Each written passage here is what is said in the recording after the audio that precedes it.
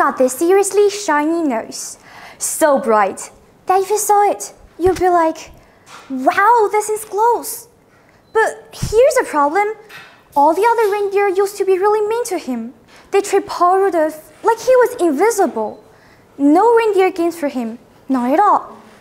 But then, on a foggy Christmas Eve, Santa steps in and says, "Hey Rudolph, how about you lead a sleigh tonight? Your red glowing nose can light up the mist." And bam, everything changes. Suddenly, the other reindeer all of him. And wow, he became famous. Snap, my mom closed the book and said, "Go to bed, honey." But I cannot sleep at all. There's a question. Is it good to be different? He became famous. But the other reindeer used to laugh at him, so is it bad to be different? It suddenly dawned on me that there isn't a fixed strict standard of beauty, and no one should be judged by those so-called standards. But still, I could always hear the conversations like, "Hey little potato, why has you grown taller? Oh, forgot you gained weight, huh?" It seems that there's just one standard of beauty, tall and slim. Those who are not cannot be judged as beautiful. So it's time to break the unified standard of appearance and tell yourself you look just fine. Today in my speech, I will reveal the truth of appearance anxiety, how it destroys life, and how to embrace yourself and influence others. First of all, what exactly is appearance anxiety? According to a study by National Institutes of Health, appearance anxiety is a subclinical indicator of body dysmorphic disorder, which usually appears as excessive anxiety. Celebrities like Selena Gomez, due to the side effect of kidney transplant surgery, her weight gained. When people saw her photo on TikTok, they began to apply their body shaming analogy on her, such as, "You were so fat. Don't you think you should lose your weight?" Selena isn't alone. Billie Eilish, Lizzo, and other celebrities has also faced same insultive comments as well. But why are people so mean and strict online?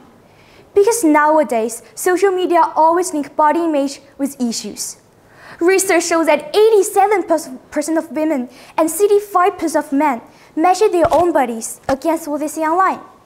Social media filter, attitudes, and so on, they're turning reality into a virtual masquerade. Perfect skin, perfect teeth, and perfect everything.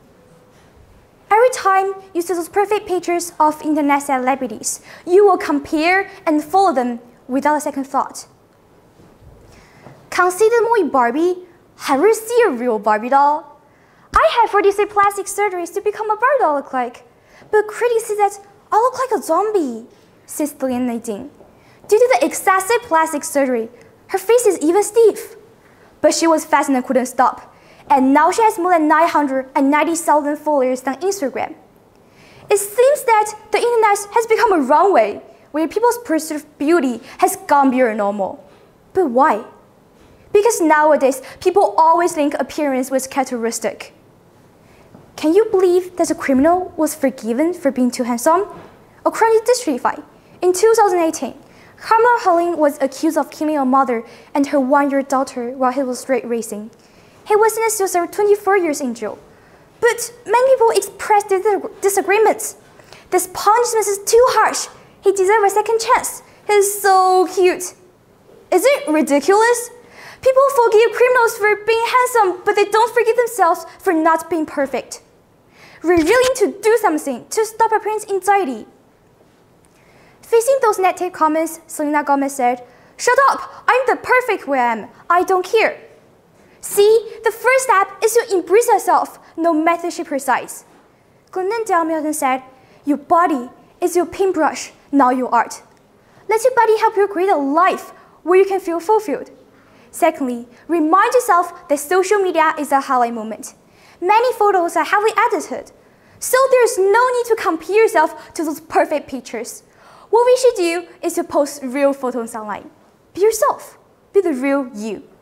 Let's make a world where your red nose can shine bright, where beauty will come all sizes, where reality outshines filters, and where diversity and self-love take the center stage. You look just fine. Thank you.